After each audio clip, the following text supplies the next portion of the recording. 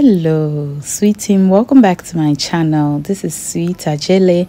I am so excited to be with you all today, and I hope everyone is doing wonderfully well. As you can see, our homemade Loo Shala or Momoni is ready. This was highly requested by one of our beautiful sweet team members, and I knew I had to work on it because she requested it so many times. I'm like, maybe she's pregnant, so she needs it. So I used two different types of fish, and I'm gonna let you know which one is my favorite. And as you can see, I'm making some quick muchlu flour. These quick stews are usually the best tasting stews.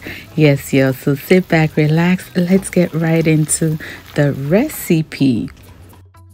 So here I have some pompano fish, I have rock salt and iodized salt. It doesn't really matter, you can use any type of salt that you prefer.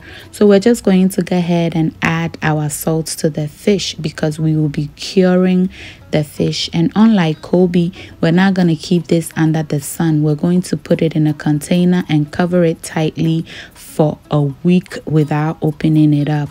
Okay, now if doing this outside, you want to take care that no flies come around and sit on it because it may cause it to develop maggots, and we do not want that. So once I've added the salt, we're going to go ahead and transfer it into a airtight container. And I'm using pompano fish because at the time that was the only fish that I had at home, so I had to make use of it.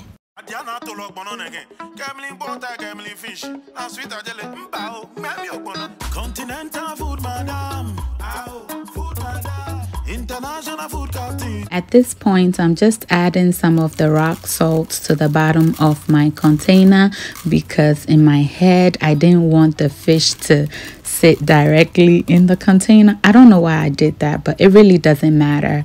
And then I transferred the fish in there and I covered it up. But about 2 weeks later, I checked and it was still kind of tough. So I ended up adding water to it. It had the smell that I wanted, but it was very hard. And I'm like, no, Loo Shala shouldn't be hard. So I called my auntie, and my auntie was like, add some water to it and cover it up and allow it to sit for another week or so. So I did just that. I didn't record that part, but you will see it in the end. So it's ready. We'll set it aside. On this day, I bought some bronzini fish and I decided to cure that as well. So I'm just adding enough salt to it and I'm going to cover it up and leave it to do its thing. And then I'll show you what everything looks like in a week or two.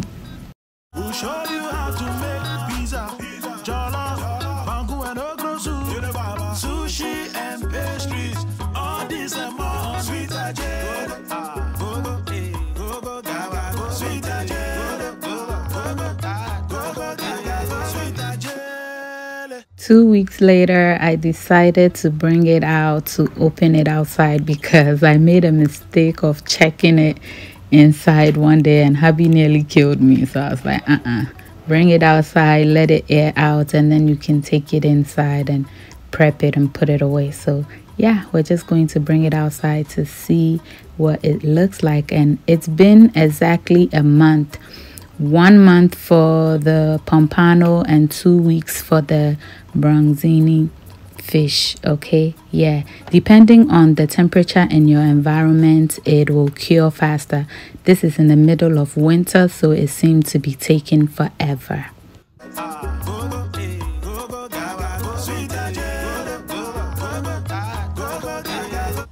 This is all the water that the salt extracted out of the fish. I did not add this at all.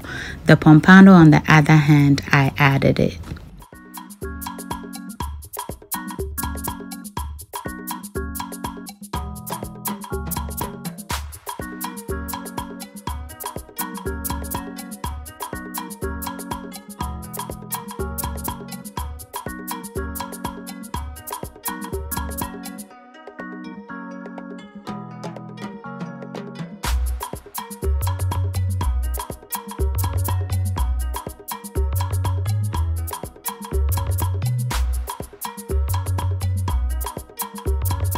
At this point, I'm just going to cut it into the pieces that I'll be using it in.